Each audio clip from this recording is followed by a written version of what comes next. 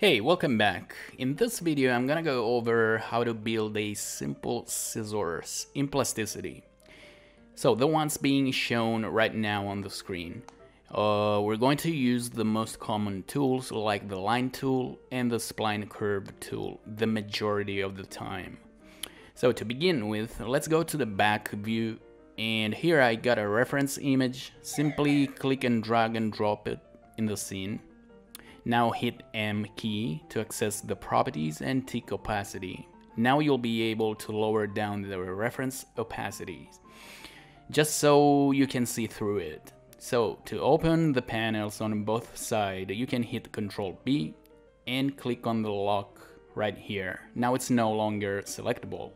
Let's start working on the handle. I'm going to click on the line tool if I intend to create straight lines like this. Now I want to stop the line right here, right click to commit and click on spline curve tool. That allows me to create very smooth curves.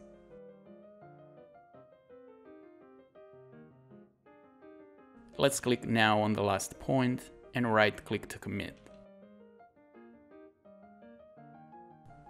So what I want to do now, I'm going to hit Ctrl B on the keyboard to access the menu, and hold down Shift and left mouse click to select both curves because I want to join them. Go down to the toolbar here and hit join curves. I recommend you taking a look at the Plasticity shortcuts. I changed mine so they may differ from yours. Alright, so we joined both curves. Now hit 1 to go to vertex mode and click and drag and select those points. Go down to the toolbar and click on fillet. Just a few millimeters will be fine. And just do the same with this point and those 2 points. Perfect. So let's now click on the spline curve tool because I want to kind of subtract the inner part of the handle here. So I'm gonna draw that shape. I'm gonna stop the line right here, right click to commit and click on the line tool and close the curve. Then hold down Shift and select both curves to join them. Now hit 1 on the keyboard to enter vertex mode and just left mouse click and drag on the points and adjust them to your liking. So now I'm gonna draw the other one exactly the same way, so I'm gonna speed up the video just a little bit.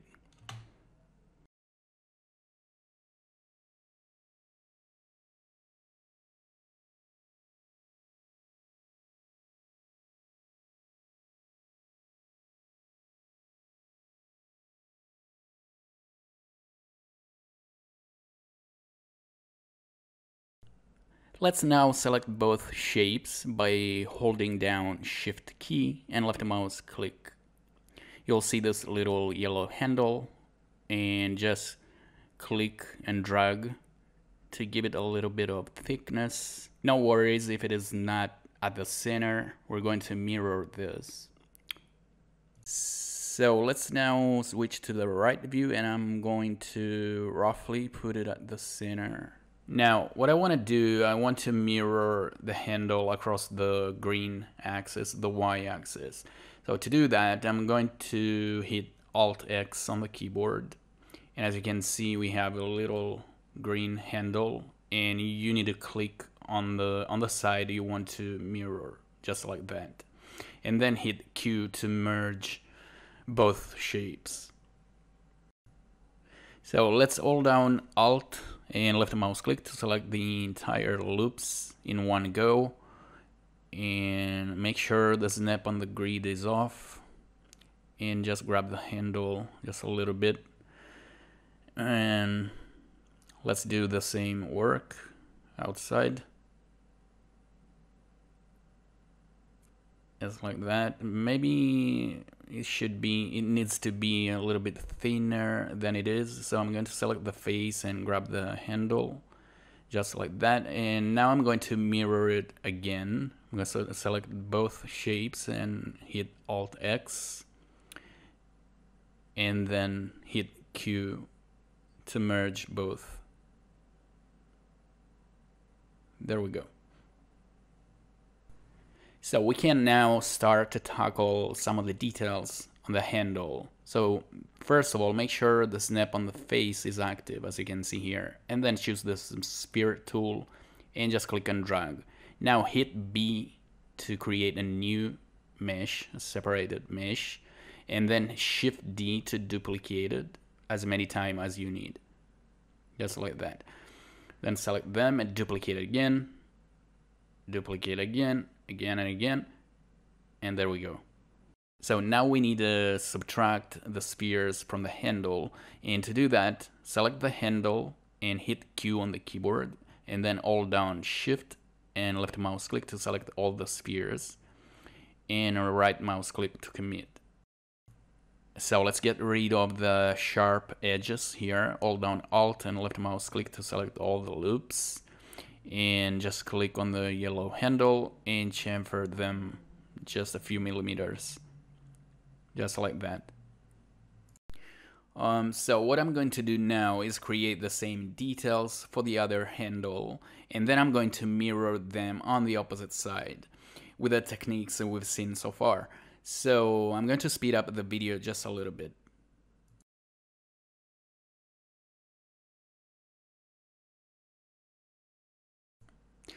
Alright, so as you can see, I've created details on the left side and mirrored them across the y-axis, so I got details on both sides. And let's select those edges and chamfer them just a bit.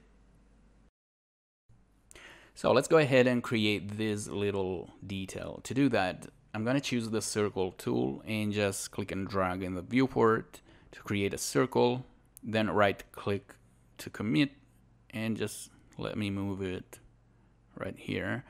Then I'm going to move it off the handle, and now I'm going to select the blue circle first.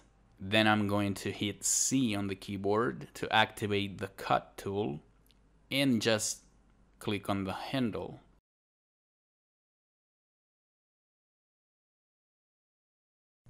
Okay, let's select the new shape, hit G, and then Shift D to duplicate it. We're gonna need it later. Then what I'm gonna do is select this one, hit S on the keyboard, then scale it down across the y-axis. Then hit 2 to switch to edge mode, and hold down Alt to select the entire loop, and just grab the handle to fill it.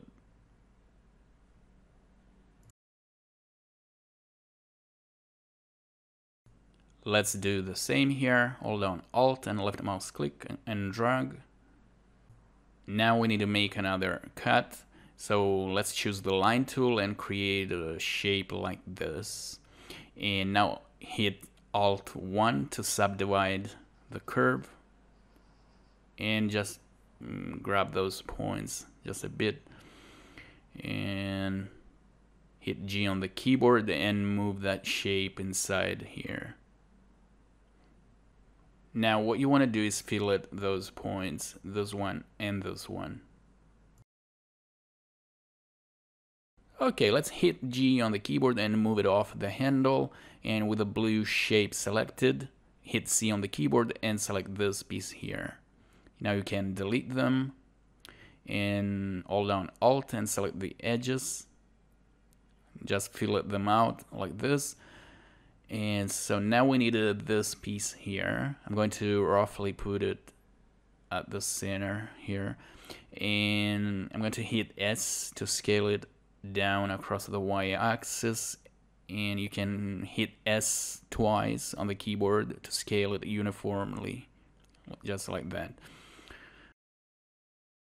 So let's have a look at it without overlay wireframe. Let's go to the icon material here and click on hide edges. Fantastic. Alright, let's go ahead and create the blades. The next part of the video will not be narrated, guys, because I'm going to use exactly the same techniques. I'm going to first lay down the lines, then I'll join them and extrude it to give some thickness. with the commands that we've just seen. So just follow along the video carefully and enjoy the music.